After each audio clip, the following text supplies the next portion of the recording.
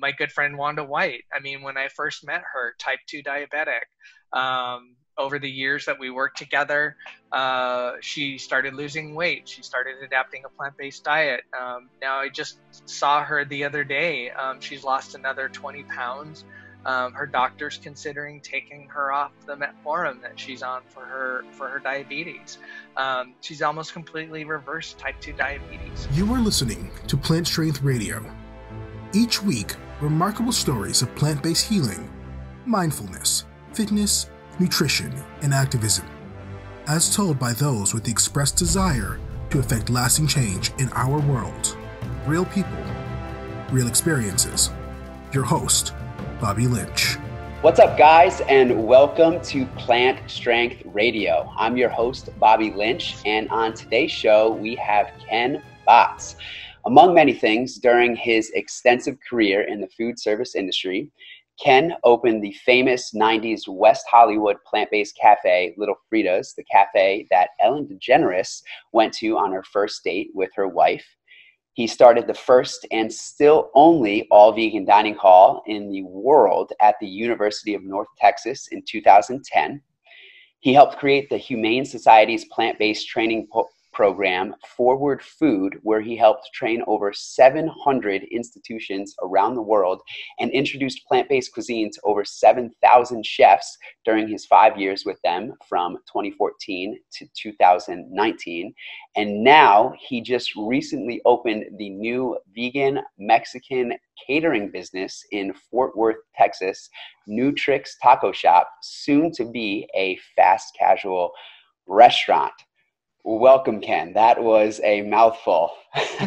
Thank you. So great to be with you today. Yeah, I'm so happy to have you on. I mean, your career and background is so extensive, and I'm so happy to be talking with you here just to learn as an up and coming, as a young entrepreneur myself from your experience. I'm so excited for this episode right now. No, yeah, thanks for reaching out to me. At this point in my life, meeting people like you and being able to inspire the next generation to do the good work that we've been doing for so many years is a joy, and I'm blessed to do what I have done for so many years. I love it. I love it. You're like a father figure of the plant-based industry. This is thank you. This is amazing. All right. So before we get into things, we're going to start the show with our icebreaker segment to warm us up. All right. You ready to go? Sure. Yeah. Okay, cool. All right. So if you could describe to me in 3 words or less how your year has been so far. Fun, fitness, family. I love it. How come? Well, the fun part is I love change, and my wife and I moved from California about 5 months ago to Fort Worth, Texas. Congrats. And we did that because of family. My son and his wife and our 4 grandkiddos live just about 10 miles west of us. And fitness, as I'm sure we'll probably talk about a little bit, I revived my my judo experience, and I've got myself, my son, and 2 of my granddaughters in judo classes, which we attend 3 days a week. So that's keeping us very focused on our fitness. There you go. Awesome. It sounds like you've had a great year so far, even given the current COVID standards right now. All that change happened during COVID. I mean, we bought our house in Fort Worth virtually with a friend of ours Wow. who's also vegan.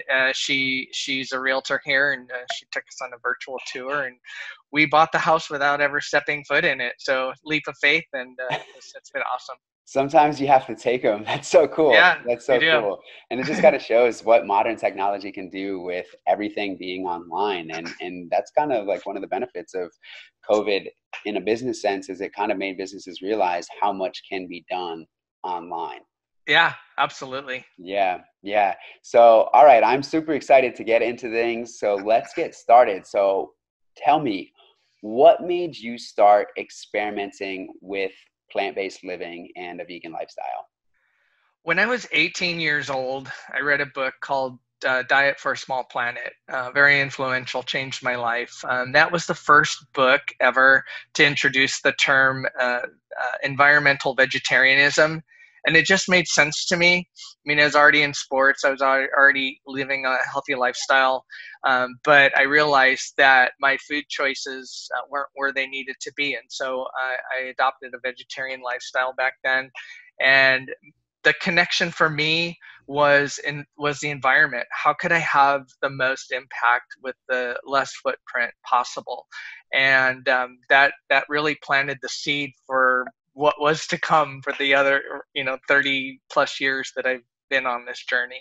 Yeah, I'm so familiar with that book. And it's funny you mentioned that book because that was actually the book that coined the whole myth around plants not being complete sources of protein.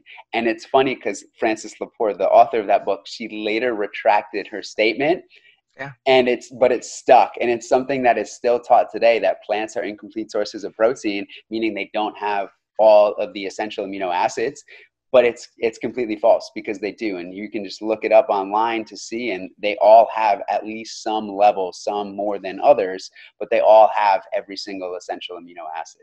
And so I can't tell you how many conferences I've been to where dietitians have come up to me and said, well, the vegan diet's not complete, and, incomplete protein. And I make reference to that.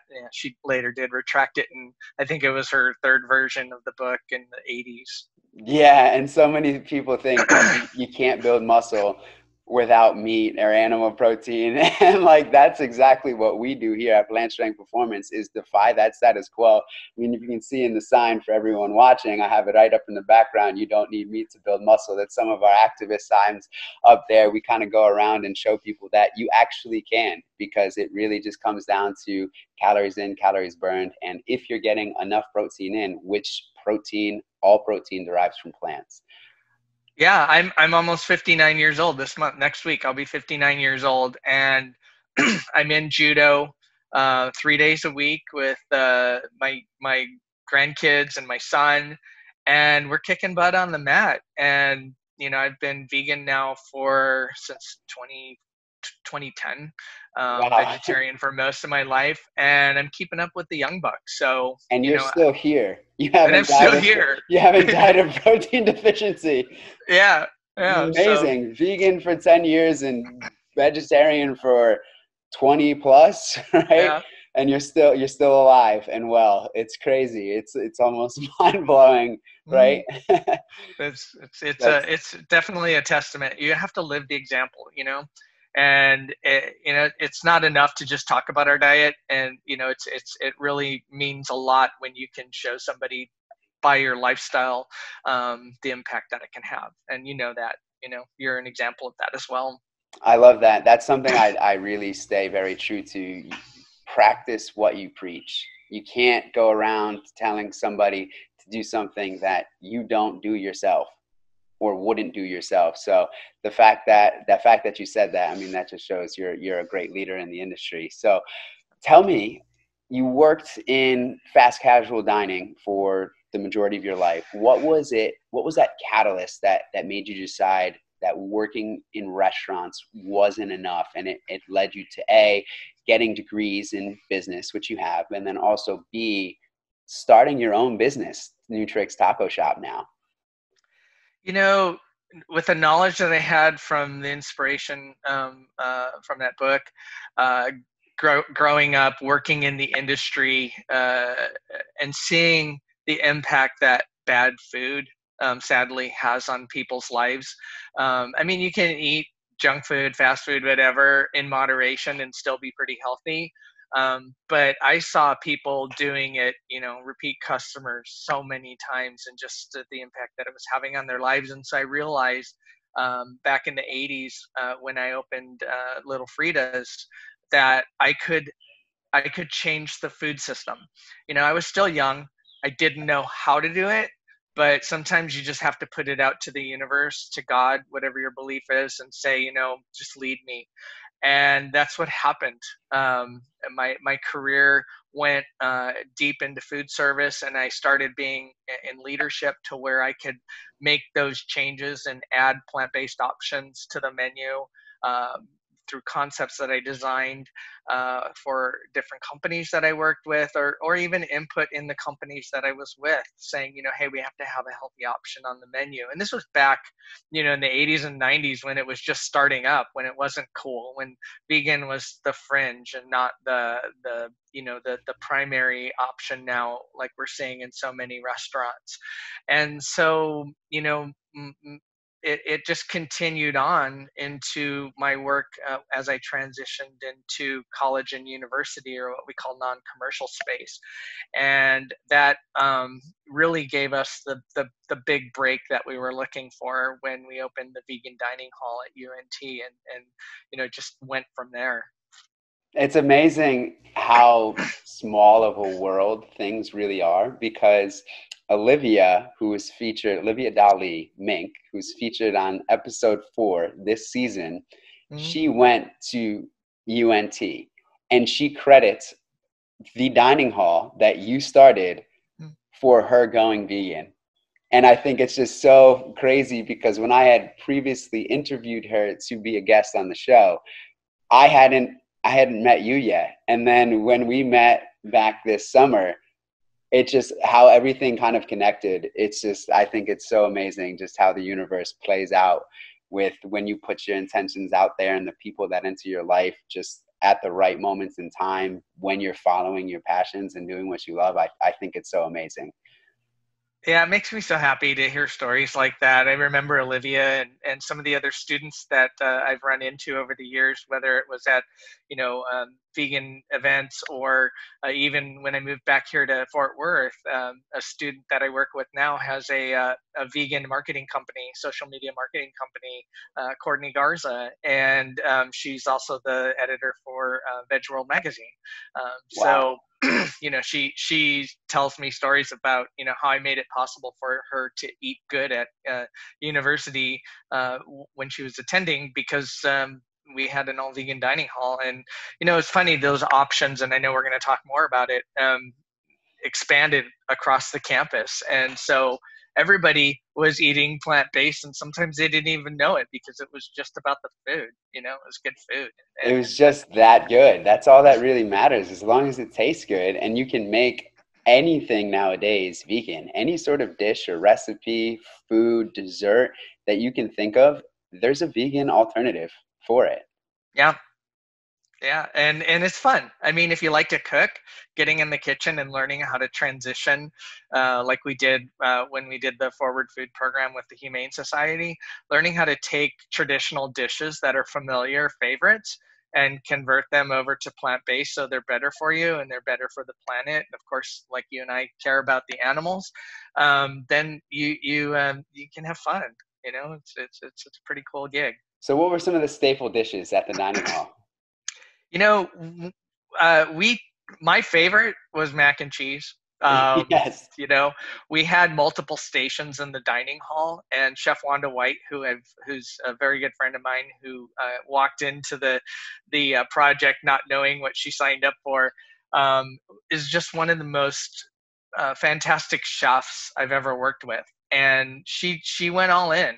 We started with opening up a bunch of vegan cookbooks and created our first 3-week cycle menu. And we had pizza, we had panini sandwiches, we had grilled vegetables, the healthy options. But really the popular stuff was the familiar foods. So down here in the South, just fried everything. Yes. Which you can do really, really well, as you know.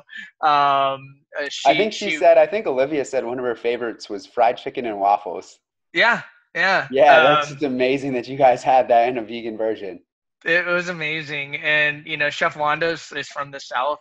She's got this heavy Southern accent, and she would do different hot pies. Like every day there would be a different hot pie on the line, and the students would take that over to the soft serve machine that we had with the soy-based frozen yogurt, and they would put that on top of their hot pie, and that sometimes would be their lunch, not just dessert. So it was great. But I think the biggest challenge with the dining hall was, what do we do with this rotisserie where they used to turn chickens on it? And so we bought these baskets, and we loaded them up with vegetables, and we would take summer squash and pierce them with with what we used to do with they used to do with the chickens, and we would just roast them in that rotisserie, and they'd come out beautiful.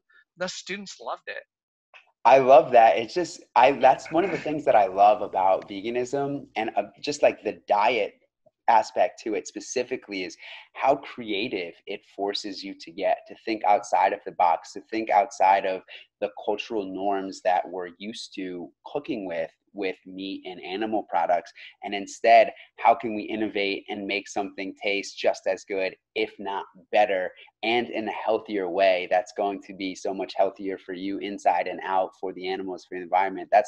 It's just I can honestly say going vegan was one of the best decisions of my life. And the only regret I have is is not going vegan sooner, because I wish I had known. If this dining hall was at my college, Union College, I think I would have gone vegan then.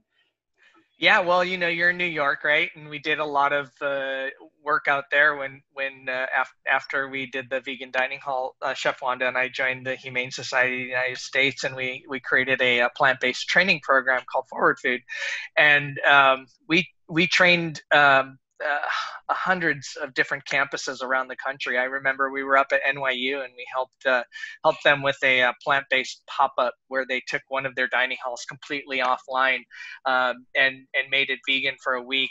It was controversial. The administration didn't necessarily want to do it, but the student push really drove the desire to make them want to try it, and it was a great success. So if you do it right and you make the food taste good, no matter where you are, whether it's in your home kitchen or you're working at an institution like a university, if you make it about the food, you can make it taste good, and people won't even ask about it being vegan or not. Yeah, I definitely agree. I think that's definitely the way to go, because that's really where the pushback is when you talk about veganism. It starts with the diet. What do I even eat? Or where do you even get your protein? That's one of the most common ones that I hear. And the goal, ultimately, I know my goal, and I know your goal is the same, is to really just change the way people think about meat and animal products, and to change the norm to plant-based eating. That is the way of the future, is plant-based eating. It's healthier for us. It's healthier for the animals. It's healthier for the environment. It's just a win-win-win all the way around in every way that you can look at it. And I love that the students too were the ones pushing for that, and that the administration did ultimately give them what they want, because you got to give the people what they want. Yeah, well, in the years that I was with the Humane Society for 5 years, and I had a model that I would use to teach other advocates. I remember speaking about it at a conference I was invited to speak at in Germany back in about right before I left the Humane Society to move on to the next stuff.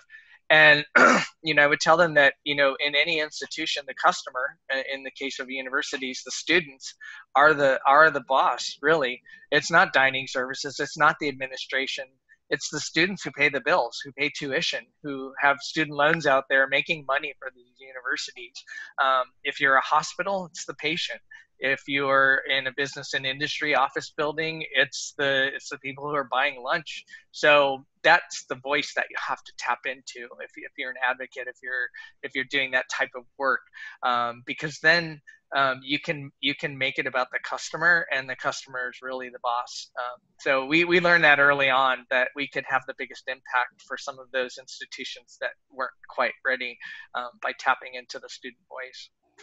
That's well said. Well said. So let's talk about your career, and we'll start right kind of back at the beginning, when you were like 18, 19 years old, what you were doing. Because I know you also said you were doing some jiu-jitsu, and we'll talk a little bit about that, and then we'll kind of transition into your career, into the industry, and we'll kind of take a step-by-step timeline approach, and we'll go down and just kind of see where you went from opening Little Frida's to working with, to going to UNT, to working with Humane Society. Before getting into that, though, we're going to take a short break, and we'll be right back after this message from our sponsors. Support for this episode comes from Chicken Bites. Hey, did you know that every serving of chicken bites has 17 grams of protein? And did you know that they're made entirely from simple ingredients? Visit www.plantstrengthfoods.com to find out where you can get your pack of chicken bites and use offer code PSR at checkout to save when shipping. Chicken bites, always made from ingredients you can pronounce. Support for this episode comes from Trupo Treats. Brian and Charlie Trupo were on a mission to find the most delectable treat of them all, chocolate. Unfortunately for them, there are very few vegan chocolates on the market, so together, the twin brothers had an epiphany. Why not make our own? So the brothers did just that, and launched the Milkless Chocolate Vegan Crunch Bar. Visit www.trupotreats.com to taste a little bit of cruelty-free heaven. Use promo code PSR at checkout to save on your order. And as an added perk, 25% of all proceeds are donated to animal farm sanctuaries. Trupo Treats, helping animals one chocolate bar at a time.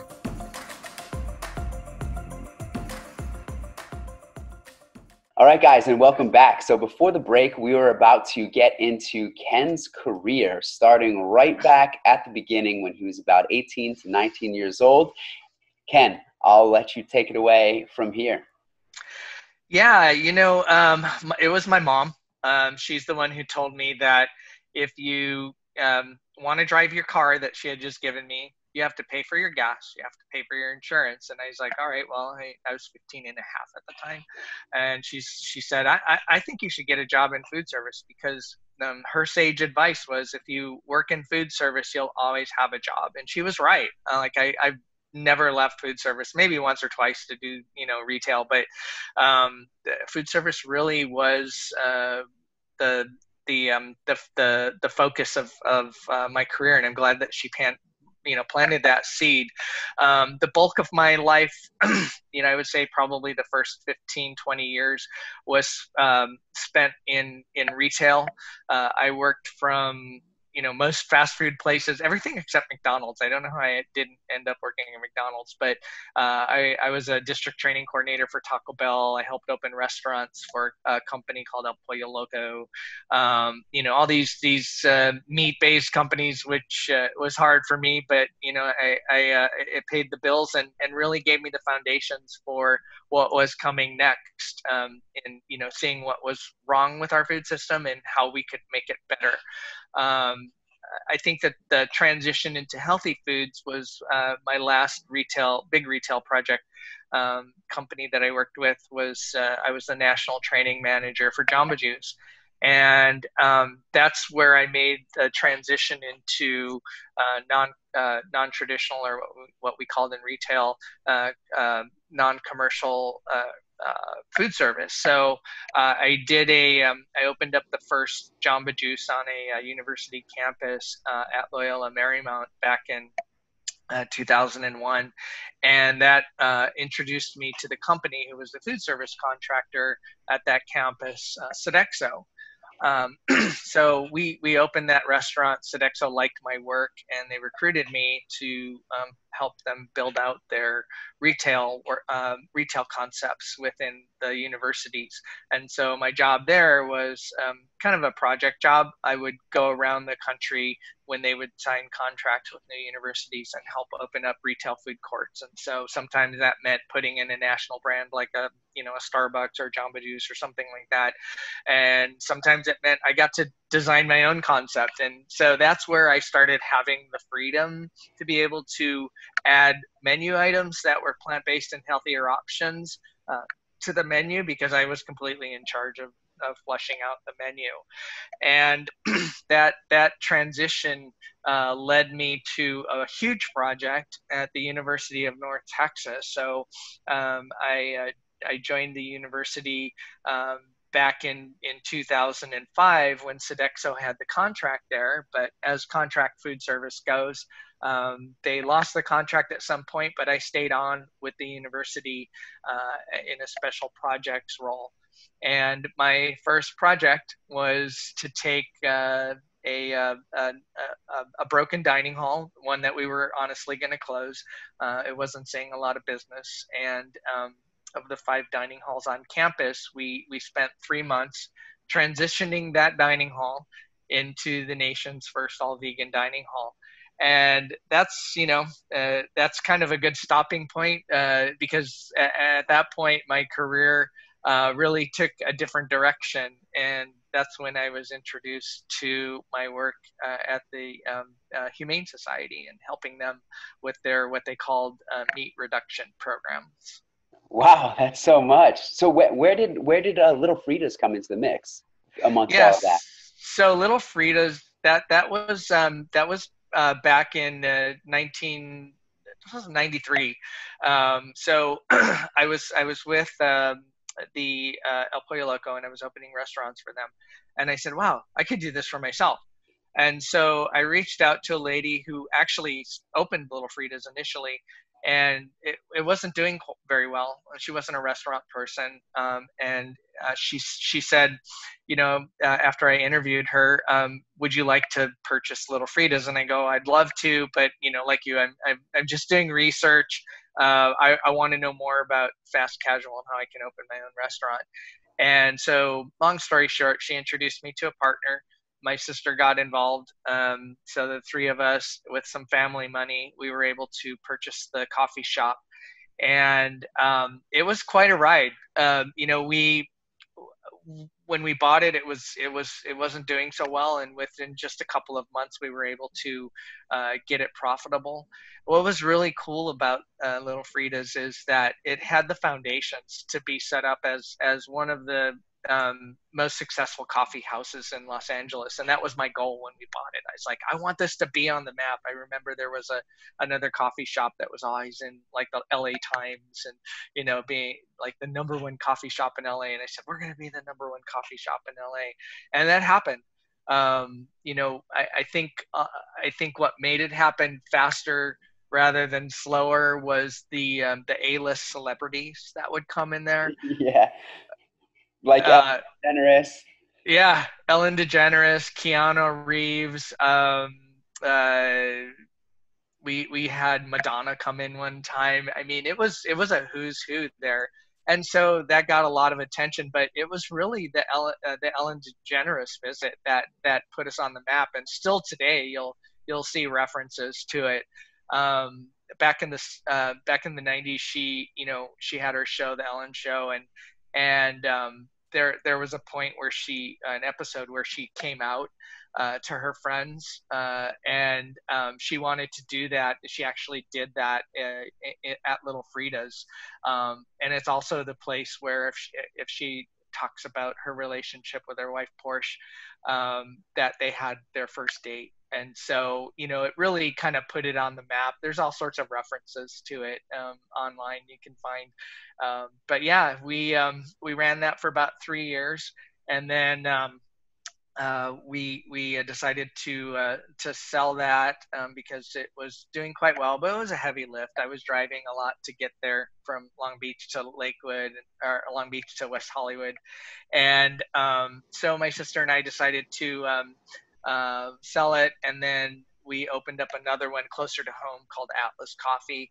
Ran that for about 2 years, but that was pretty awesome. It was local, it was family, it was in the community where I grew up. And then Starbucks started moving into town, and I saw the writing on the wall. I was like, all right, it's best that I leave the coffee business and move on into what I know best, which is fast casual. And so that was a big chunk of my decades in the retail world.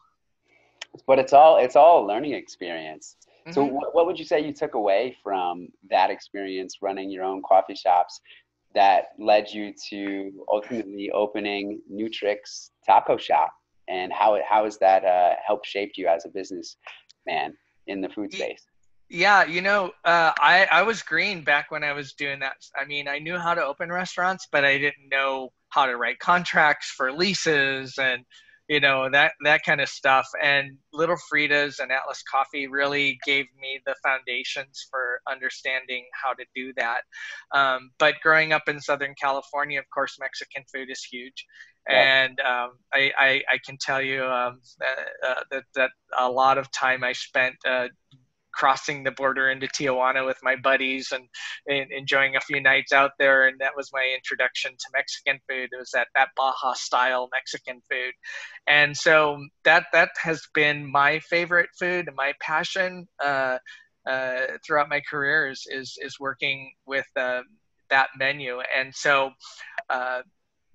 Nutrix was born on that platform, that you could take great tasting Mexican food, which if you look at the history of it, really was plant-based in the beginnings, and take that menu and make it available to people who love that flavor profile and make it healthy, but not too healthy.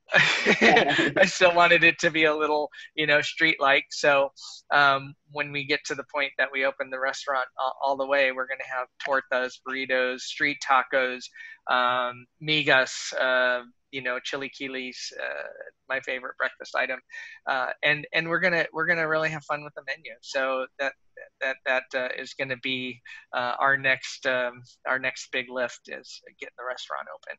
Yeah, so tell us a little bit more about that, because when we first got on our initial interview to talk about coming on the show as a guest, you said that you were looking to go forward with opening Nutrix as a fast casual restaurant, but right now you're just focused on the catering and the direct to consumer online sales. So tell me about that. Tell us about that.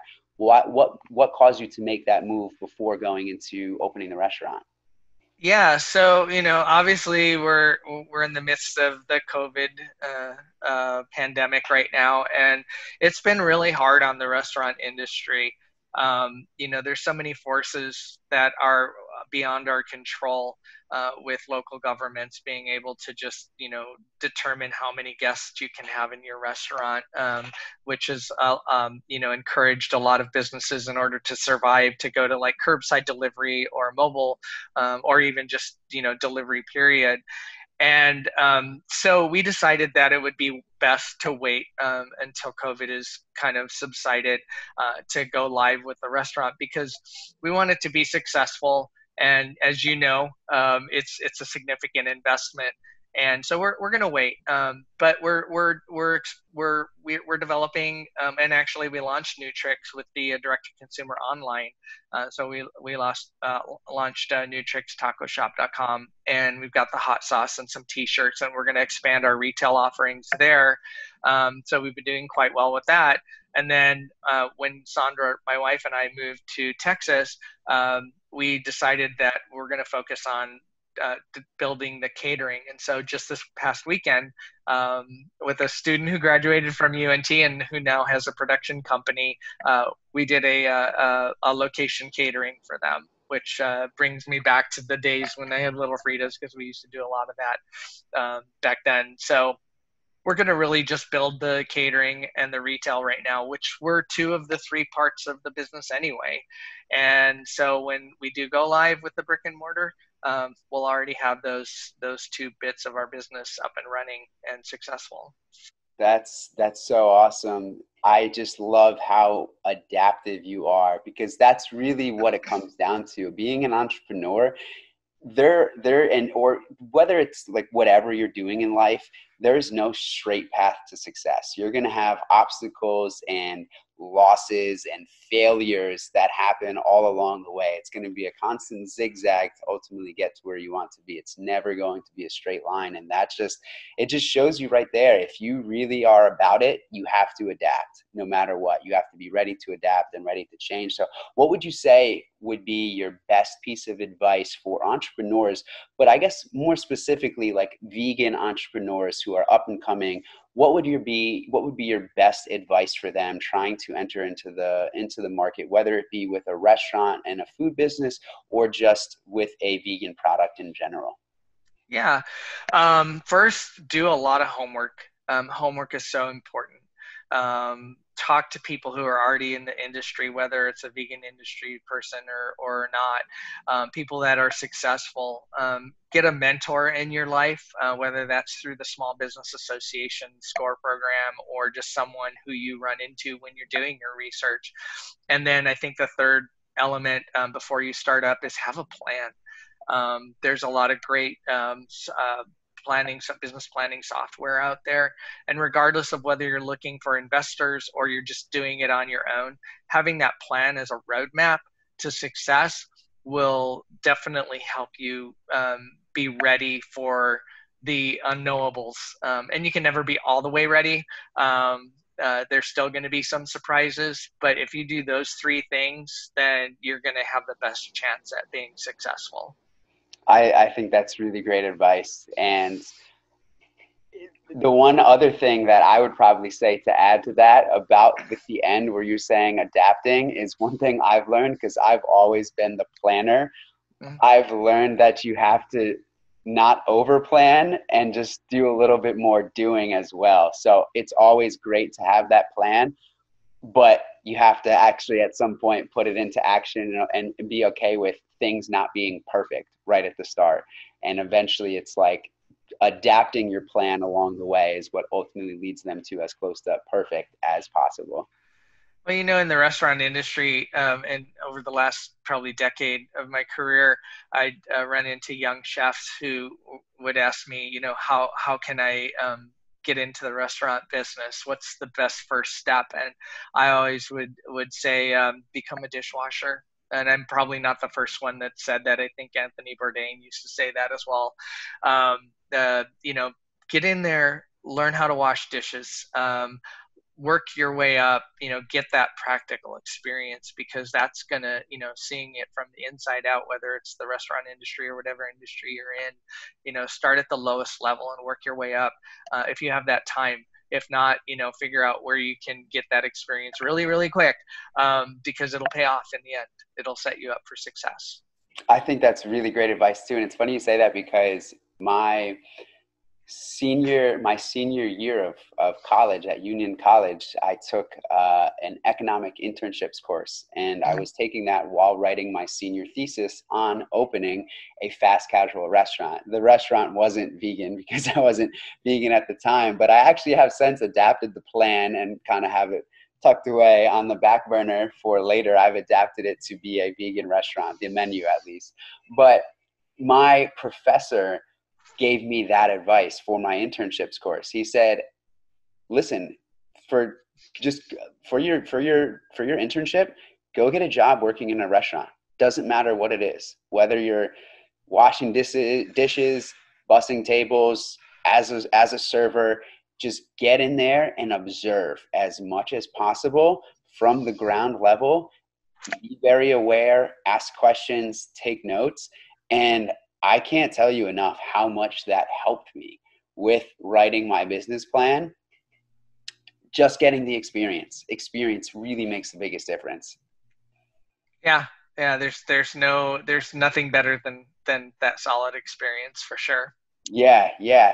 So before we kind of like wrap things up, because I know you said at the beginning you wanted to talk a little bit about your jujitsu and your fitness. So tell us about that. Kind of, how did you get into jiu-jitsu when you were younger, and where is that at now within your life?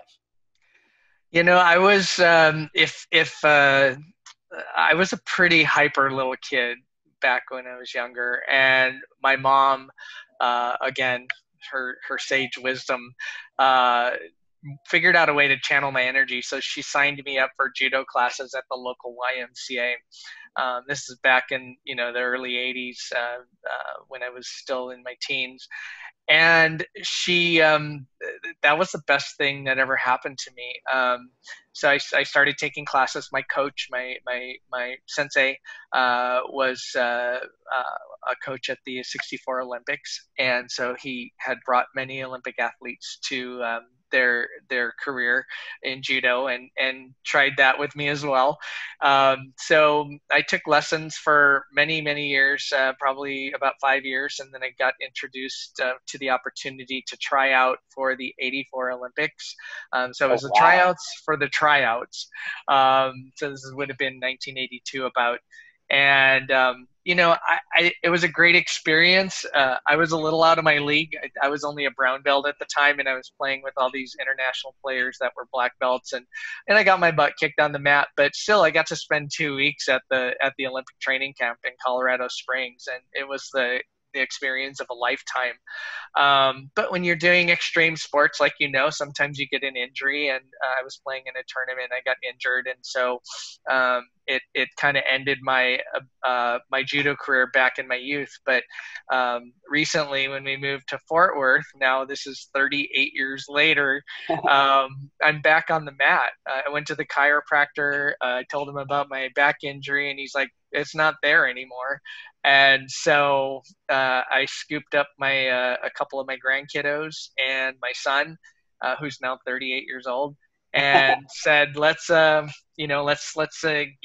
on the mat. And so, or 35 years old, because that would have made me 15 when I had him.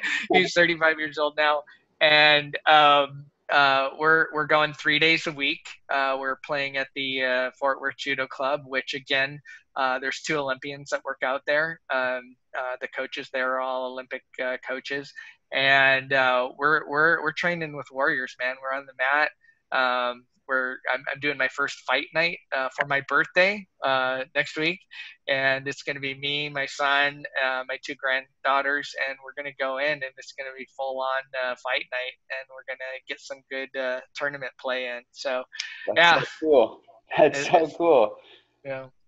And how do you feel being on a plant-based diet, like a fully vegan diet? How do you feel doing all of this? And I mean, you're not old. How old are you? Yeah, I'm 59. I'll be 59 this 50, week. I mean, 59. But how do you feel doing all of this activity on a plant-based diet and being 59 years old? I'm in the room with guys my same age and on the mat, and they're complaining about their health. Some of them are overweight, and then that's based with diet. I think it's my wife told me that abs are made in the kitchen, right? So yes, 100%. I preach that. And not only do I preach that, I practice it to show people exactly. Abs are made in the kitchen.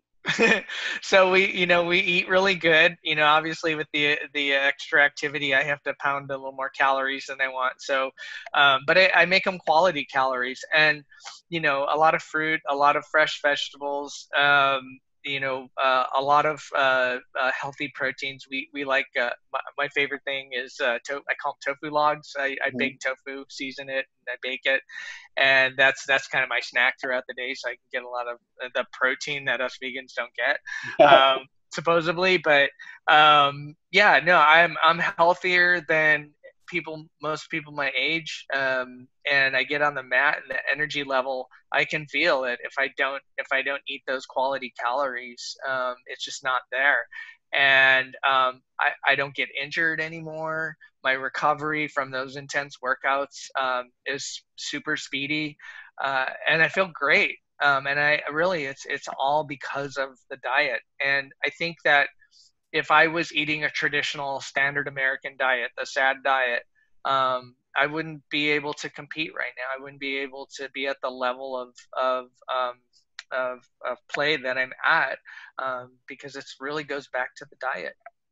It really does. And ultimately, like, if you're trying to see changes in just the outward appearance of your physique, it boils down to calories in, calories burned, enough protein, and the type of activity that you're doing. So if you're trying to build a lean and muscular physique, then you want to do more resistance training. But if you have more endurance goals, long distance running, hiking, biking, or even jiu-jitsu, martial arts, then you want to do more of that training. But what's going to determine your health, your longevity, your recovery, how you feel on a daily basis is the food sources. That's where they really make the biggest difference. And I'm right with you. I just feel so amazing being on an all vegan diet, and predominantly an all vegan, whole foods, plant-based diet. That's the big difference, is not just a vegan diet, because you can be vegan and be unhealthy. Oreos are vegan, prime example. And so if you're constantly eating a lot of calories that are like Oreos and empty calories, then you're not going to be healthy. You're not going to get the nutrients that you need. But if you're focusing on 80% nutrient-dense food sources, and they're all vegan food sources, it makes the biggest difference. And it's crazy because I actually just had hip surgery, and not even a week in, already back in the gym after having my hip surgery. I had an arthroscopy done. already back into the gym, taking it easy, lower body, but doing like hitting upper body weight workouts, walking fully on my own, no crutches. They said I would have to be on crutches for almost 4 weeks. I was off the crutches within literally like the next day. That night when I got home from surgery, I was like, oh, I feel good enough to walk around my apartment without crutches right now. And the whole next day, walking perfectly fine, no crutches. And I definitely attested to the diet. I recover because even before the surgery, normal workouts, I was recovering insanely fast. And I just feel great overall. I have so much energy. It's just definitely the only regret about veganism is not going vegan sooner. I've seen it change people's life. Not just the extreme athletics like we do, but my good friend Wanda White. I mean, when I first met her, type 2 diabetic. Over the years that we worked together, she started losing weight. She started adapting a plant-based diet. Now I just saw her the other day. She's lost another 20 pounds. Her doctor's considering taking her off the metformin that she's on for her diabetes. She's almost completely reversed type 2 diabetes. You read about it, but unless you know somebody that's actually had that dramatic shift in their lifestyle and has had that impact, it really it's unbelievable when you hear these stories. People reversing heart disease, all sorts of things, and it's there, it works. And we're just bombarded with industry, food industry commercials on how we should not eat healthy, and it's keeping us sick. And you and I both know that if you change your diet, if you're sick, you're going to get better. If you're an athlete, you're going to get stronger and faster. So why not do it? Change your diet, change your life.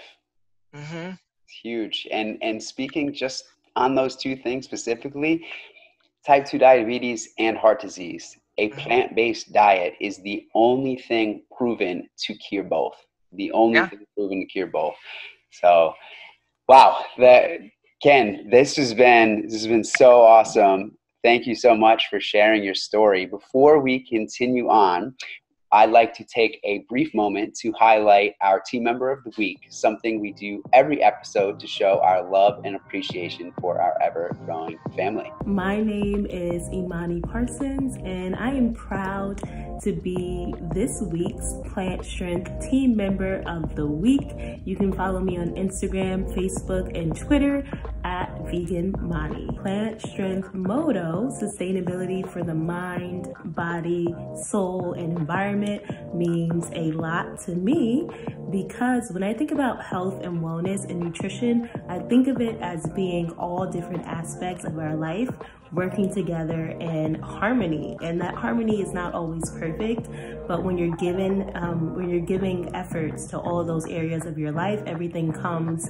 about full circle. So it's super important that when we focus on health and wellness, we're focusing on all of those things, because if you're lacking in one area, it's going to definitely hinder your overall health. So for me personally, what I put into my mind, I'm very careful about it. Whatever I consume in my mind, in my body, in my soul, it has to be effective and it has to be super healthy for me so I can be the best version of myself. And our environment is going through so much right now, so it's really important that we really treat our environment like it matters, because it really does matter.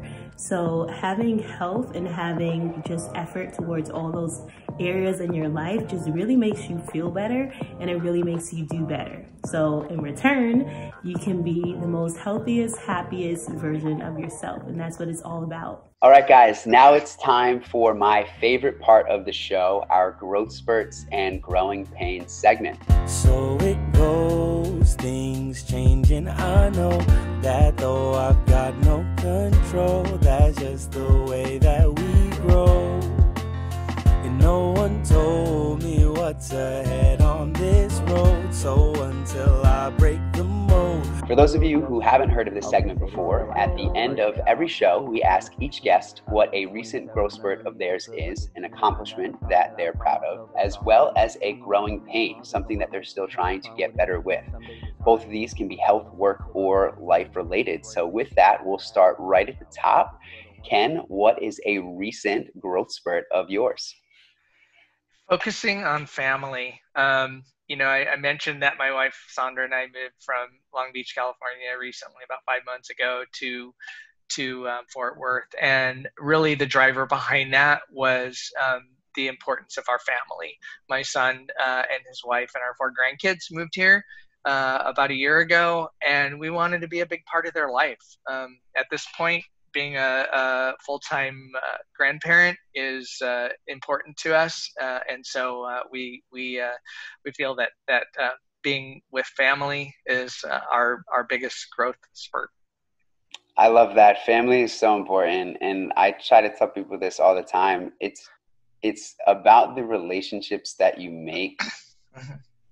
Those are what make the biggest difference in your life, and those are the things that you're really going to cherish and hold on to at the end of the day. It's not about how much money you have or how many material things. It's the people closest to you that matter the most, that you need to make a priority. Absolutely. Family first. It's so important. Family first. I love that. So what would you say a current growing pain of yours is, something that you're still trying to get better with? Yeah, you always have to be looking to improve yourself. And I think my biggest growing pain goes back to the fitness stuff that we were talking about. In transitioning from California to Texas, there was a 5-month gap there where I wasn't really working out very much, and I'm feeling it. So getting out, hitting the street, doing running. I like doing TRX, so I'm doing some TRX because I don't have weights in the house right now, and just trying to stay up to the level of fitness that I need to be at to support my sport, and that I want to be at to support my health. And that's been the biggest challenge, especially with what's going on with COVID. We've had to change our dynamic. We've had to change the structure of what our workouts look like. So a lot of HIIT training at home. Yeah, you're not alone. Everyone is experiencing that. And I mean, here in New York City, where I'm at, the gyms are still open. I was actually just at the gym this morning. Are things closed in Texas? The gym? Yeah, there's I haven't seen any of the gyms open. I think some of the smaller ones that can do it, like the CrossFit gyms, are open. In our judo, obviously, there's a lot of precautions that we're taking. So in between the kids class and the adults class, we all get out there and we spray the mats with sanitizers. And I think the hardest thing for us is we have to work out with face masks.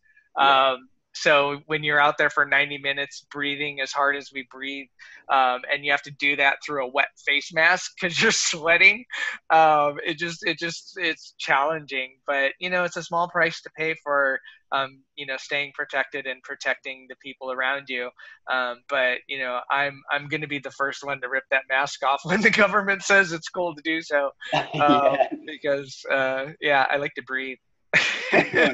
Same, but I'm glad you're hanging in there, and that's the whole purpose of this Growth Spurts and Growing Pain segment. It's something that I love doing every week with each guest. It's something that I do every week with all of my clients, just ask them something they're proud of from the last week, and then also something they're still trying to get better with. It's just a nice way to stay accountable and to be self-aware. That self-awareness is ultimately what leads to you making positive change in your life, because if you're not aware of things that could be better in your own life, in whatever way that is, there's no way for you to ever make them better and to see the positive results that come with going through that change. So thank you again, Ken, for coming on the show and sharing your story and sharing your growth spurts, your growing pains. I really loved this whole episode with you. You're welcome. Thanks for having me. It's been a joy to get to meet you, and hopefully we'll get to meet in person someday soon. And I just wish you all the success in everything that you're working on. Thank you. I appreciate that. And hopefully we'll be collaborating business-wise. You know, we've got our new plant-based meat chicken bites on the market, so we'll have to have some talks about that. But I'm just, you know, I love to see everything that you're doing, and I love having this opportunity to learn from you. So thank you again. But before we kind of sign things off, I'd like you to let everyone know where they can find you online, okay? Yeah. So, you know, we're all connected with our little phones here, right? So, personally, you can find me at Ken Bots. Search Twitter, LinkedIn, Facebook. I think I'm on Instagram, TikTok. I don't know. Everything. Yeah. It all buzzes in my pocket. For the coffee shop, coffee shop. I had a little Rita still. For the taco shop, you can connect with us at Nutrix Tacos on Instagram, Facebook, and Twitter. And we also have a website, nutrixtacoshop.com. And you can buy our sauces and our t-shirts and other great things coming soon in the future. Awesome. And where do you cater in the area down in Texas? Yeah, we're in the Fort Worth area, so trying to stay in that area because it's just me and my wife right now. We really want to build the business there. So Fort Worth, Texas. If you're here, if you've got a business, if you're making a movie, we'd love to feed you. All right, guys, you heard it first. Don't hesitate to reach out if your company needs some catering or if you need some catering for a family party or event. And then, of course, make sure to go follow Ken online at Ken Bots and at Nutrix Tacos, as well as look up nutrixtacoshop.com to get some of their sauces. But again, one more time, Ken, thank you so much for coming on. I really enjoyed this episode. I hope that you guys did too. And as always, until the next one, we've got one more to the season, and that is our bonus episode 11. So until the next one, as always, I'm your host, Bobby Lynch, and this is Plant Strength Radio. Plant Strength Radio is hosted by Bobby Lynch, produced and edited by Kewan Harrison. Original theme music by Alex Brinkley and Tyson Bryce. If you would like to hear more podcasts like this, please like, share, and subscribe on Apple Podcasts, Spotify, or wherever podcasts can be streamed. To learn more about Plant Strength, the company behind this podcast, please visit www.plantstrengthperformance.com or follow us on social media at Plant Strength Performance. Plant Strength. Sustainability for mind, body, soul, and the environment. Thank you for listening.